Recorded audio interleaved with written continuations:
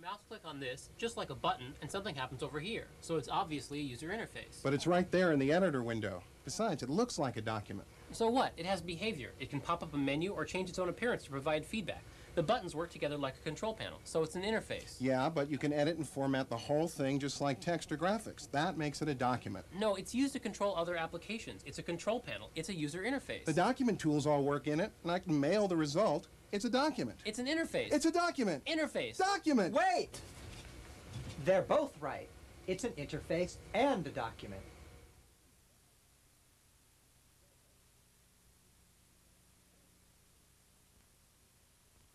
You are looking at the screen of a Sun Microsystems Spark Station running the Cedar programming environment. In the left column of the display are two editor windows. The top window is managed by the Tioga text editor and the bottom window by the Gargoyle graphics editor. This video will demonstrate how documents managed by these two editors can act in several different ways as user interfaces. Tioga is a WYSIWYG editor for structured documents. It can edit and display sequences of characters with different typefaces, sizes, and other appearance attributes. In this document, several of the paragraphs are buttons that change appearance when pressed. Gargoyle is a direct manipulation editor for two-dimensional graphical objects. Gargoyle objects can be made from lines, curves, text, and scanned images. During interactive editing, these objects attract the cursor, allowing users to easily select or snap to objects. In this picture, several of the objects are buttons that change font and dash pattern when pressed. Here is a toy graphics application. Shapes can be created by clicking in this drawing area. Using the control panel, we can alter the shape mode, change the line thickness used for new shapes, or erase. This control panel is actually a Tioga text document. The erase button is a pop-up button. It displays a menu of two options. The stroke with button is a multi-state button. It cycles through a set of numbers. The shape buttons are a set of radio buttons. Like the buttons on a car radio, only one of these can be on at a time. Because this control panel is a normal Tioga document, I can change its text, font, and layout using familiar text editor commands.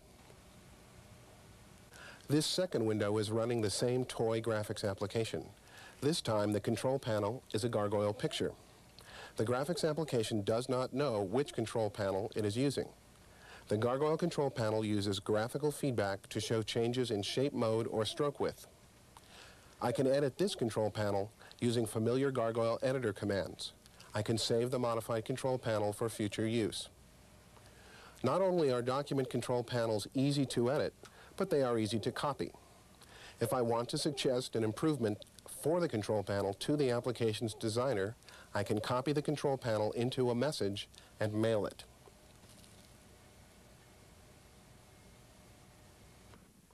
There are many ways to create embedded buttons. In this text document, special buttons called Buttonizers can be used to turn other document objects into buttons. The first Buttonizer makes an on-off button. The second one makes radio buttons.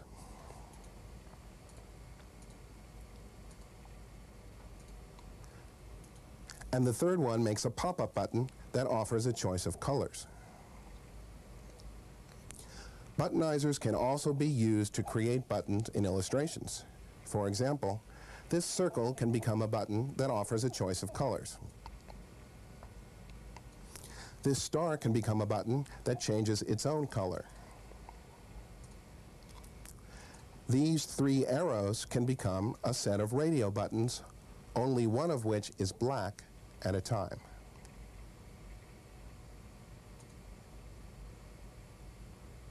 It is possible to edit an existing button to achieve new behavior. In this example, the button pops up a menu that contains entries labeled red and green. In Tioga, we can expand text in place to view and edit its hidden properties. Button behavior is described in a property called button data. Here we add an additional option, blue, to the button data and then try out our modified menu. Our buttons use ordinary document editing operations to display feedback when pressed. For instance, these buttons in the Tioga text editor can change from black on white to white on black, from plain face to bold face, from clear text to struck-through text, from small size to large size, or from one wording to another. This paragraph is a button that takes up several lines. It changes its font and rejustifies itself when pressed. In the Gargoyle graphics editor, buttons can use graphical editing operations to display feedback. For instance, when we click on this electrical switch, it repositions its parts. This button changes color. And this button changes both its shape and label. Because buttons are represented as document properties, they can easily be generated by programs. Here we use a directory listing program that creates a button for each subdirectory or file listed. Clicking on a subdirectory button generates another buttoned list of that subdirectory's contents. Clicking on a file name button opens the named file. Some CIDR programs parse text documents.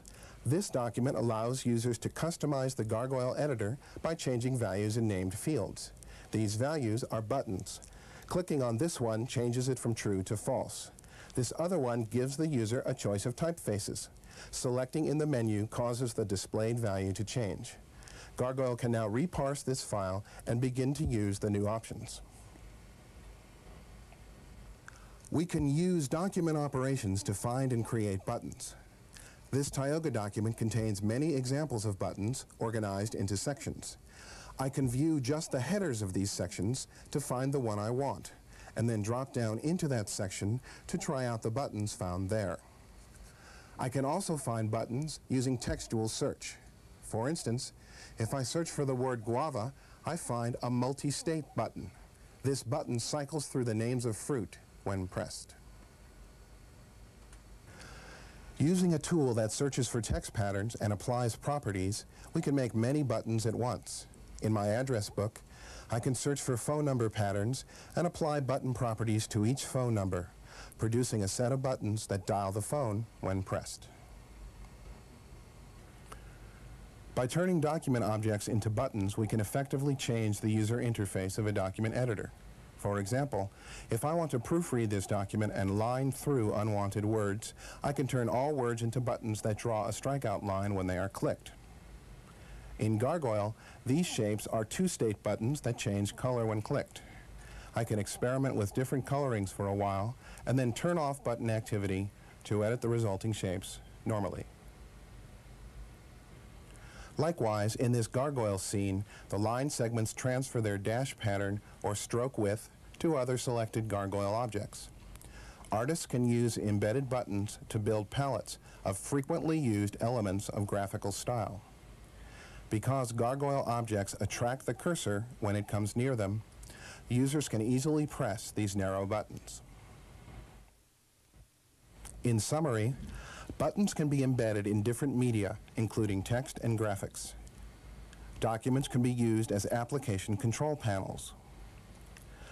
Buttons can be created using Buttonizer buttons or by editing strings in the button language. Buttons can take advantage of editor operations to highlight themselves when pressed. Buttons can be created and read by programs.